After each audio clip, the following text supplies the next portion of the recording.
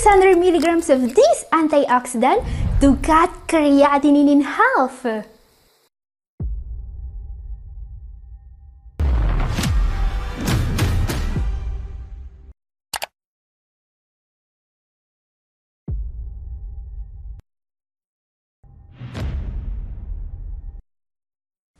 Catherine here, I have big news for you today. It's official. Science says that antioxidants can be used to improve kidney function. Now, this is really huge and it will absolutely change the way kidney disease is treated. Today, antioxidants are one of the biggest frontiers of kidney disease treatment, alright? There are new studies being published regularly. And while we all believed for a long time that, well, antioxidants can make a difference, today this is no more just an opinion. It's a confirmed fact.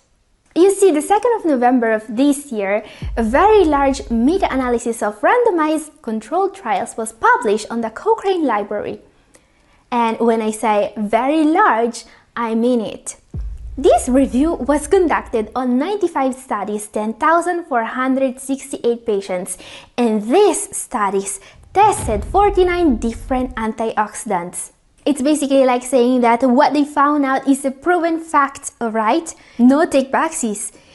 And they came to an amazing discovery. What they concluded is that in adults with chronic kidney disease, antioxidants did not reduce the risk of death, but probably reduce the risk of cardiovascular disease and kidney failure and improve kidney function.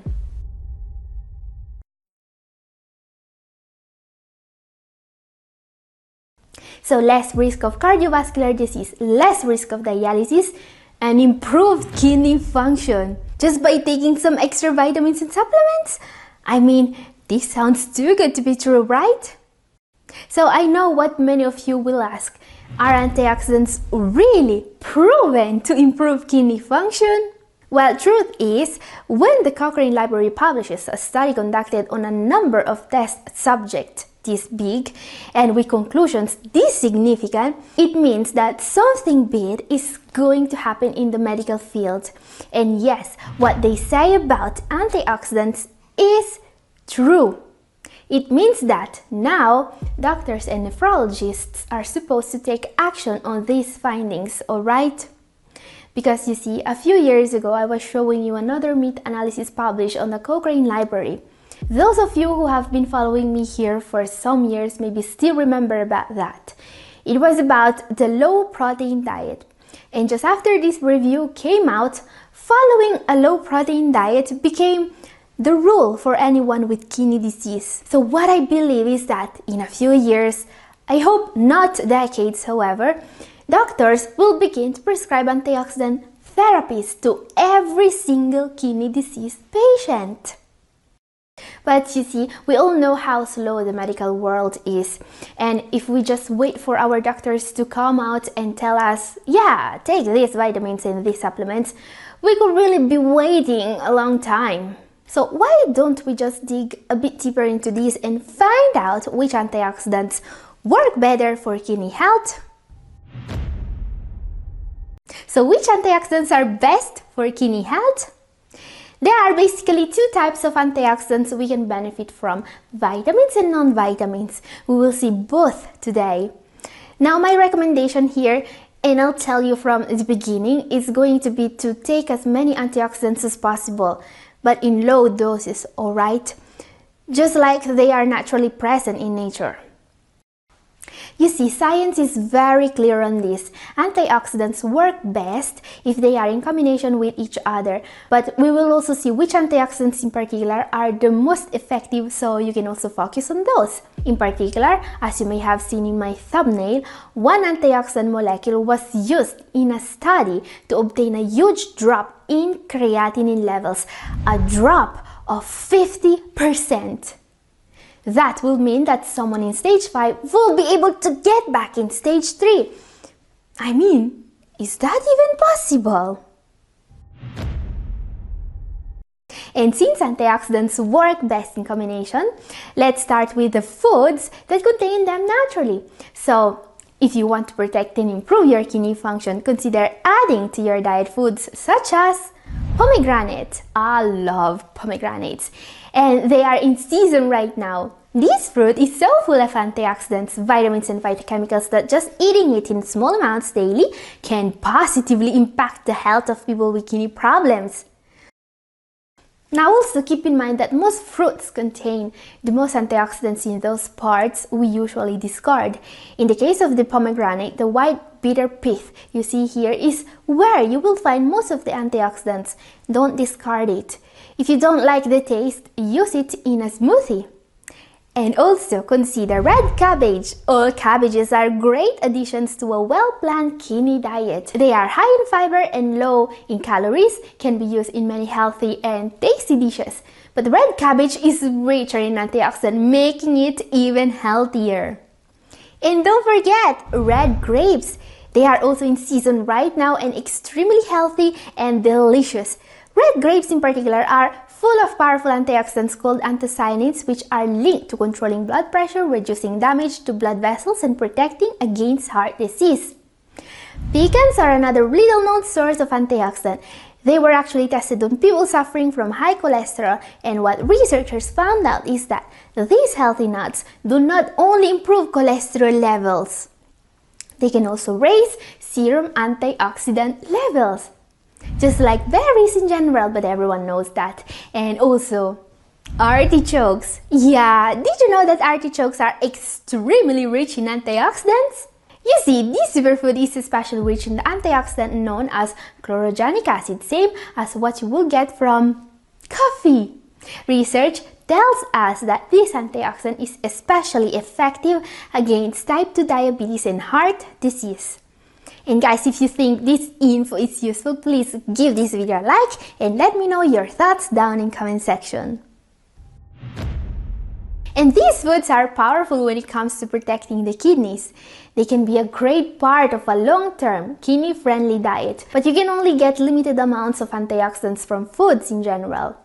Yes, what many people don't know is that we get way more antioxidants from beverages such as tea and coffee than any food. Yes, this may come as a surprise, but coffee is a better antioxidant source than any superfood, including pomegranate, for example. And this is a proven fact.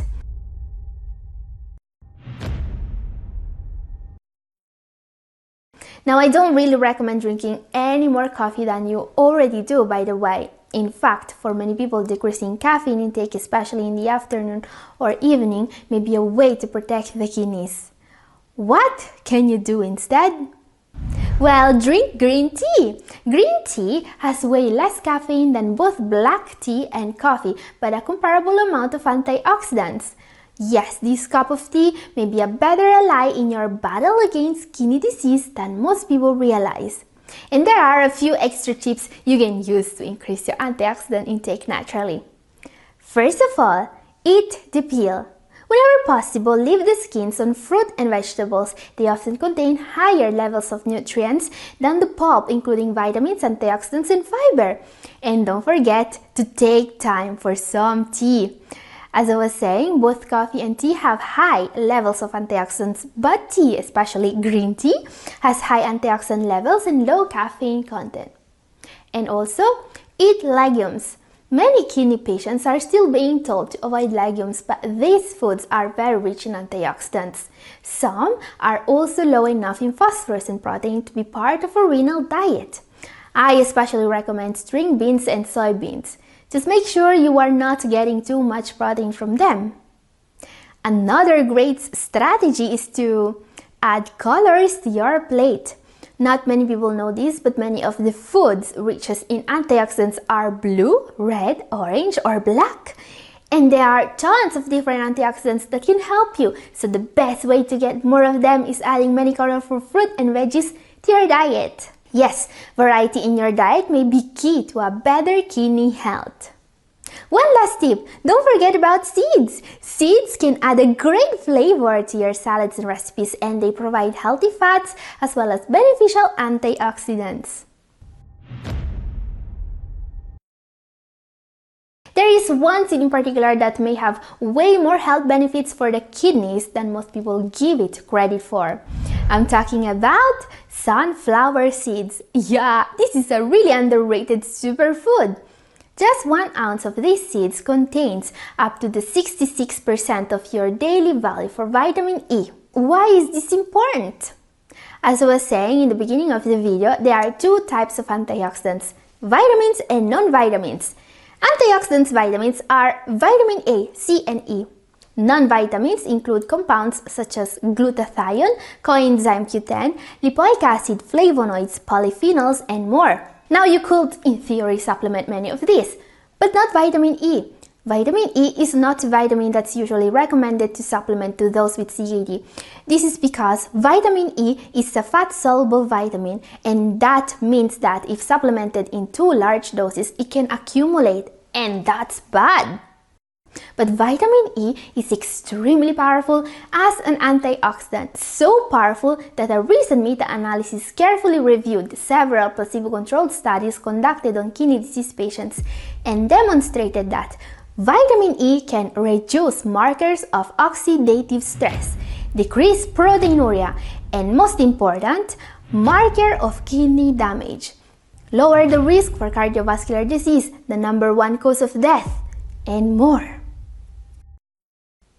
And a different study conducted on 59 diabetic kidney disease patients in stage 3, those administered 400 milligrams of vitamin E had a significant reduction of creatinine levels and a significant improvement in GFR.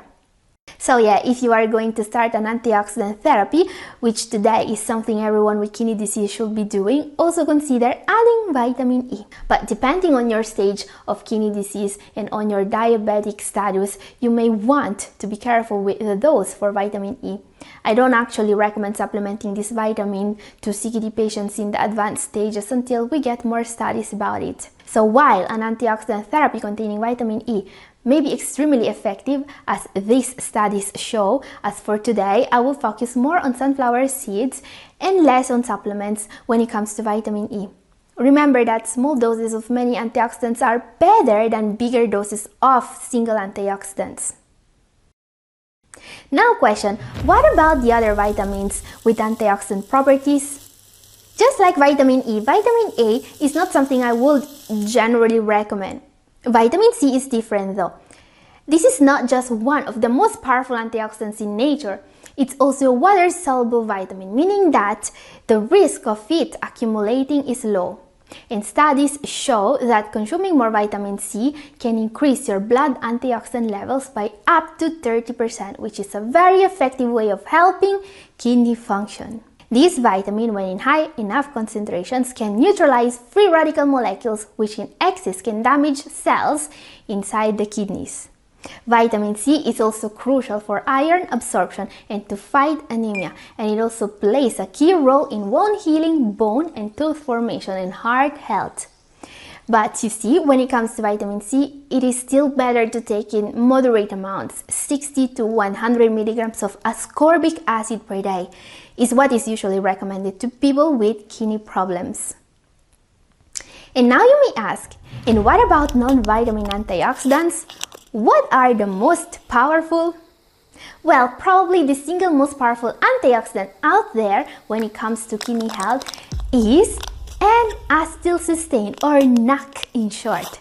This is the molecule that was used to lower creatinine by 50% in an in vitro study, which helped to prove that NAC is one of the most powerful antioxidants on earth with incredible kidney protecting benefits. NAC is also used in people suffering from kidney disease when they need to do a contrast X-rays exam because it protects the kidneys from the oxidative stress these exams cause.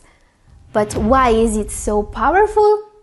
NAC is necessary to make and replenish glutathione, one of your body's most important antioxidants. Researchers have found links between low levels of this antioxidant and various diseases, kidney problems included. You see, toxin exposure, poor diet, chronic diseases, infection, and stress can seriously lower the levels in your body of this powerful antioxidant. Getting these levels back to normal can have a kidney restoring effect, according to studies. This is because it's incredibly powerful at preventing oxidative damage inside the kidneys. Now the interesting part. Today, NAC is regularly available as a supplement and many people take it mainly to protect their kidneys and their liver. And yes, I would seriously consider NAC as a part of an antioxidant therapy to protect the kidneys. Commonly used doses are 600 to 1800 milligrams of NAC per day. NAC is most effective when consumed on an empty stomach. What you should know before taking it is that it may elevate the amount of zinc released in the urine. This is why those intending to supplement NAC long-term should also consider supplementing zinc. As usual, consult your doctor before taking any new supplement. Up next, the only antioxidant that was used to get CKD patients out of dialysis. Okay, there is just another supplement I would also consider as a part of an antioxidant therapy to protect the kidneys. This one comes with properties even more incredible than those of NAC. This molecule is extremely powerful at protecting the kidneys from oxidative damage, and I believe that in the future it will be recommended by doctors to kidney patients in general. I'm talking about coenzyme Q10 or CoQ10. This is one of the most incredible antioxidants out there, and it should definitely be on your short list of supplements to use regularly. And I recommend CoQ10 especially to people taking a statin or a beta blocker, or in general to those over 50. This is because taking statins or beta blockers or being over 50 will make your natural production of CoQ10 decrease. Now, the most incredible part about CoQ10 is that it was actually used in dialysis patients as a way to stop dialysis. I know this sounds incredible, but it really happened. And as we can see here, it worked. So if you want to know more about CoQ10, my video up here is for you. And this is all for today. Thank you for watching. God bless you all.